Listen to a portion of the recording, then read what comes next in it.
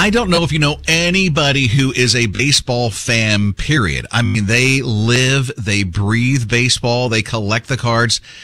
Tell them about the McGuire baseball card. It is going to be a classic. McGuire from the Toronto Blue Jays. It's Rob and Liz in the morning, his radio. McGuire plays with Bo Bichette. Okay? Bo Bichette, let me tell you. Guy hit a foul ball the other day. That ball went soaring and flying fast at 110 miles an hour and hit McGuire from the Blue Jays square in the head. Yeah. And this is not Mark McGuire. This is Lizz McGuire. She's just a fan. There with the Blue Jays. Mm-hmm. Hit her in the eye. She stayed until the end of the game. She made it through like she's a trooper. She took it to the face and stayed for the rest of the game. Now, she got like a black eye, but to me, because she posted her picture on her X. So she posted a picture on X, and it looks like right at the forehead over her, I'm going to guess it's her left eye. There's this big welt that's there. I mean, it looks like the baseball went into her head and stayed there. It's just there. So she went to the hospital, no fractures, no concussion.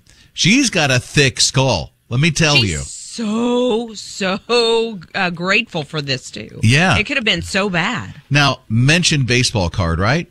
That's because Topps reached out to her and said, we're going to put this picture on a baseball card.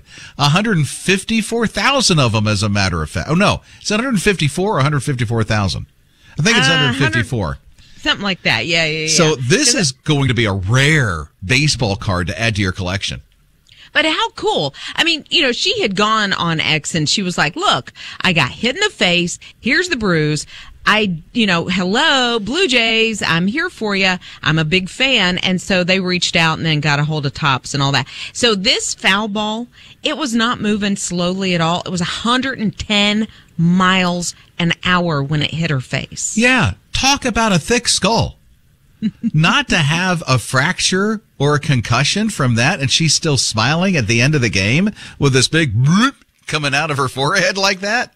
Yeah, but I bet she would take it to the face again if she knew she would end up with a customized baseball card. So I'm reading that this customized baseball card that they gave her, there's 154 of them, right? So now it's a rare collection card.